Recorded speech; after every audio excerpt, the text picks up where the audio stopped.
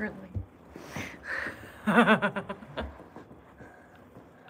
Hi there. Excuse Josh's cursing if you heard that.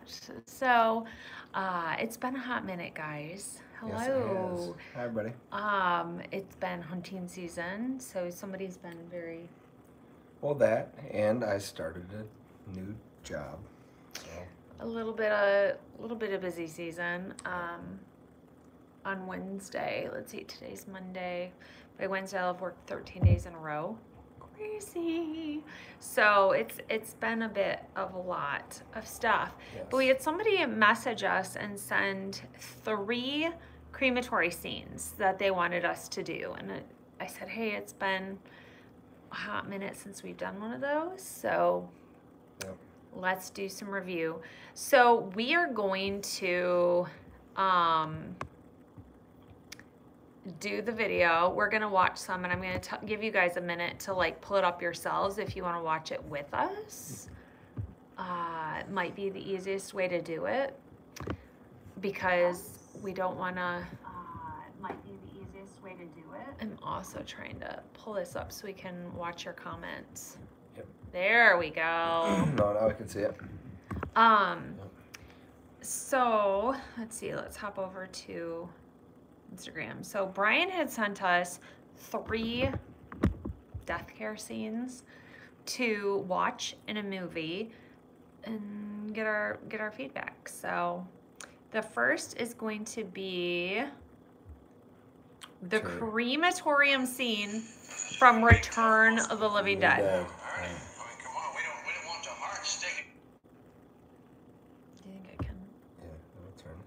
All right, so go ahead and Google Return of the Living Dead crematorium scene. There you go. Looks kind of like that. And then we're going to watch it here. It's about 1.5 minutes long. We're going to tell you what we think about it. And I'll turn up hotter for the heart. What about the split dogs? They got some fast split There's dogs. 2 flames. No. That's not how it works. It literally looks like a Looks like a pizza oven. And there's little bags with moving things inside of them. Like, what is inside of it? Operate that goddamn thing. You're absolutely certain that this will get rid of everything and do the trick? I mean, nothing left. Nothing but a little big pile of ashes. We don't even want the ashes. I'll turn it up higher.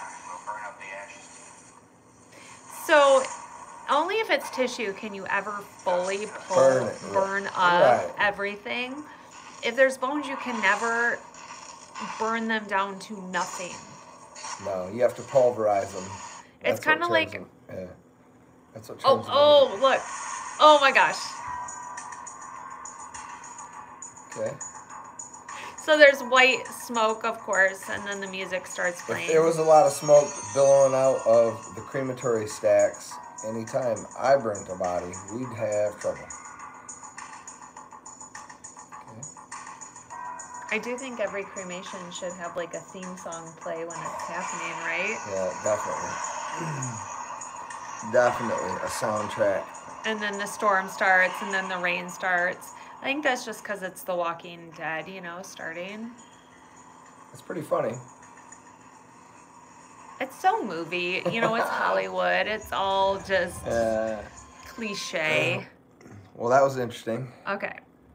So the next one. Yeah. The Return of the Living Dead. Burn the Flames. Oh, jeez. Return of the Living Dead. Burn the Flames is what it's called. How is it playing even though I'm... I don't know. I'll just stop it and start it over. Because something's wrong. Oh, I think the music from the first one was playing. So Return of the Living Dead, Living Flames is the next one we're going to watch. Oh, no, Burn the Flames.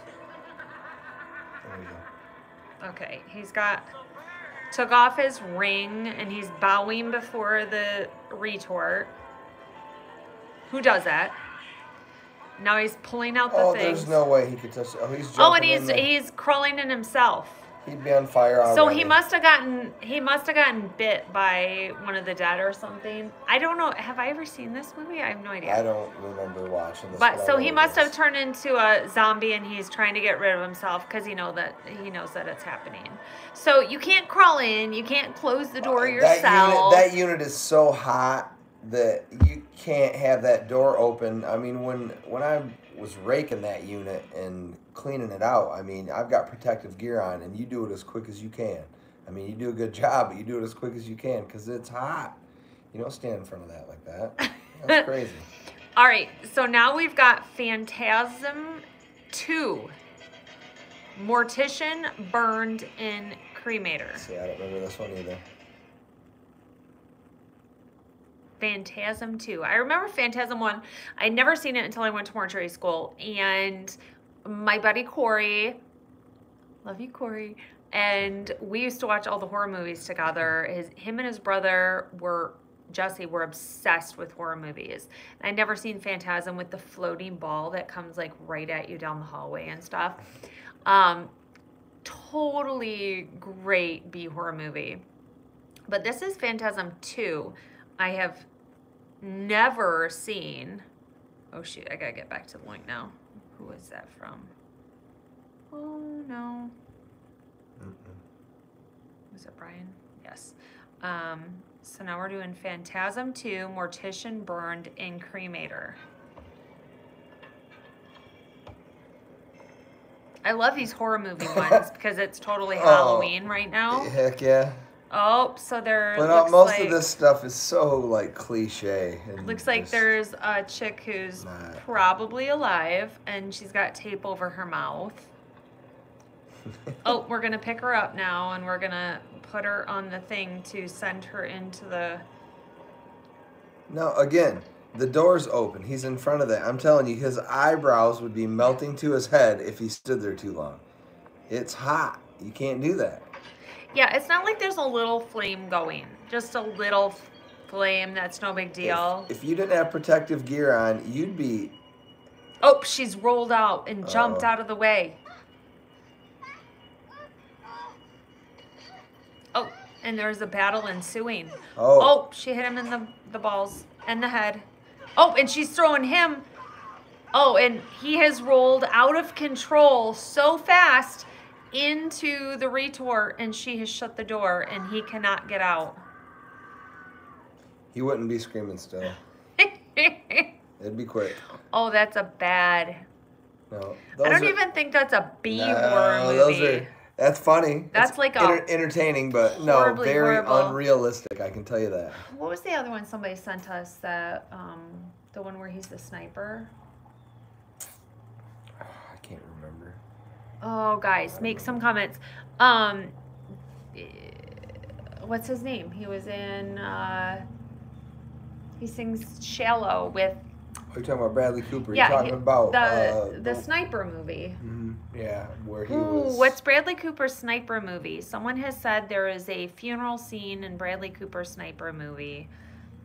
Funeral scene, Bradley Cooper. Kyle. What's Kyle's last name there that he was playing in there? Dang it! Yep. Drawing a blank. For sniper movie. Anyway, that's what someone else had sent me that one. American Sniper funeral scene. Okay, here we go. So American Sniper funeral scene. Okay. Type that one in. Yeah, Leo, you're so good, Leo. You are like on it. Chris Kyle was killed that day by a veteran he was trying to help.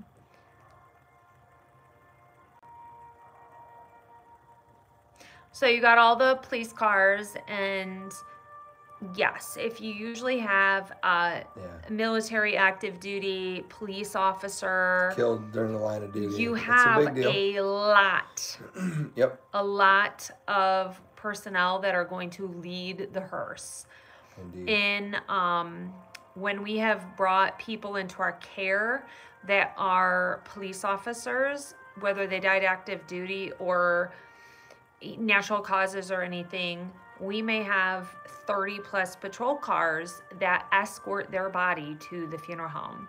And then someone will stay on site as long as they're in the building the whole time. And they'll rotate out different military.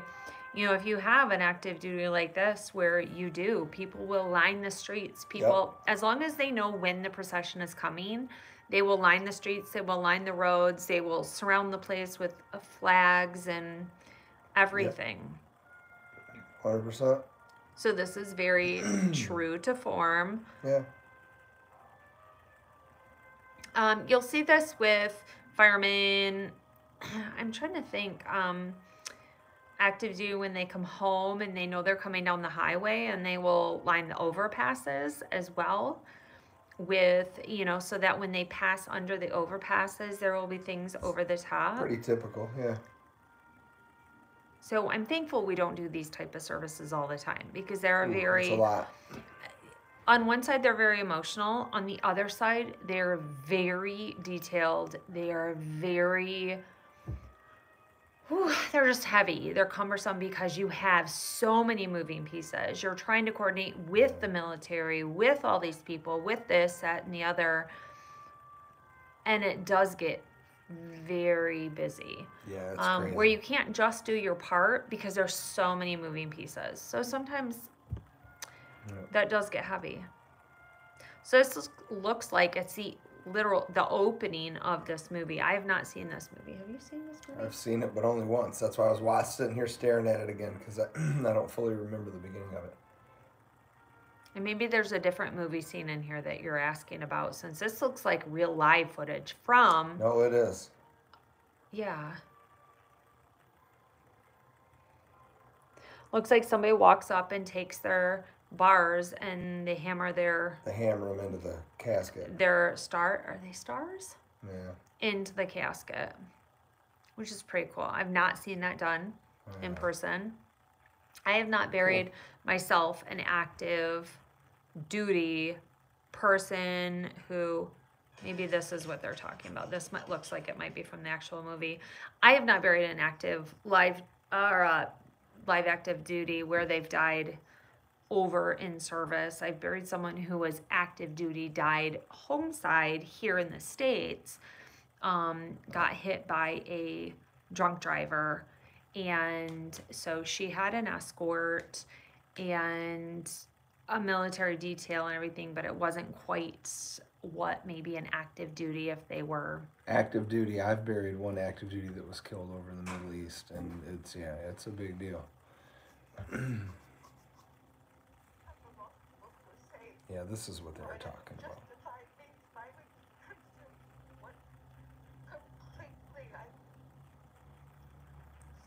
So in movies and in TV shows, what is crazy is funerals are always at the graveside.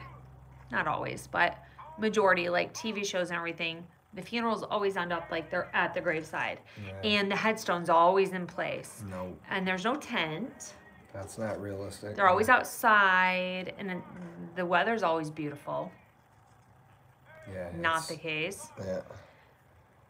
Not real. There's always the appropriate number of people. Cars are lined up perfect. That never is working either. Yeah. A lot of times, to me, the lowering device isn't set up right either.